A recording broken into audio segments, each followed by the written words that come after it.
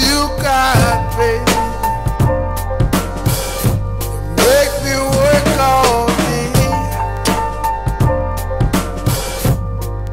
So do you got. So we're here with Matt Molino, the draftee that was taken out by a terrible knee accident. So what are you doing here at Bodies Plus Gym? You know what, Jeff? It's just trying to come back from the injury. My doctors originally said I would never play again. And in order to get back to where I need to be, and in order to get back to playing ball, I have to fight through it, and I gotta work hard.